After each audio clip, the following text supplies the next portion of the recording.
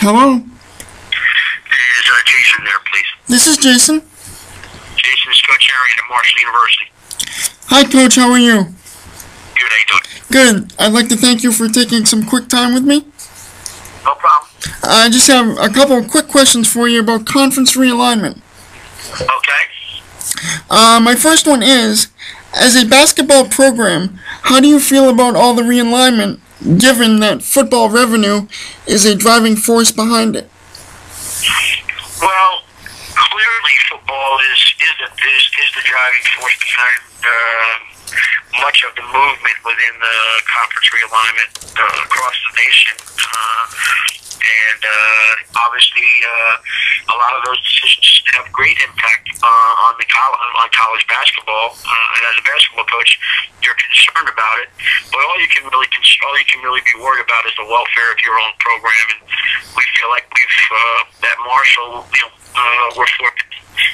Stable situation in Conference USA.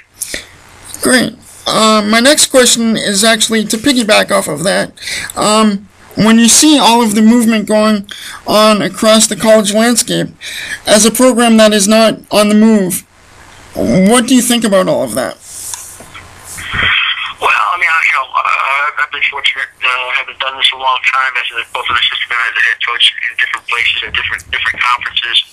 I understand the bottom line of why this is happening, but as a traditionalist, kind of an old school person, obviously I think that there's been a loss in some of the natural rivalries and makeups and the histories of some tremendous conferences. So I think it's a little concerning. Yet the landscape of the industry continues to change. I would have to agree with you.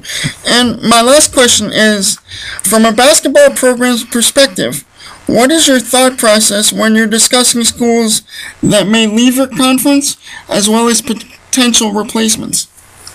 Well, again, some of those things are out of your control as the basketball coach. You'd like to have more input, but I think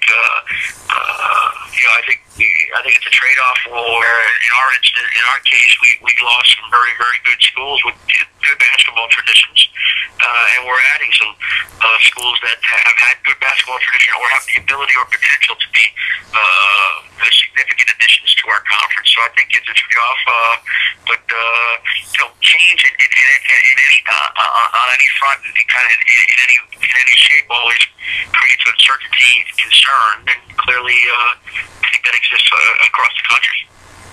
Great. Coach, I really appreciate your time. Okay. And no problem, Jason. Thank you. Bye-bye. Bye-bye.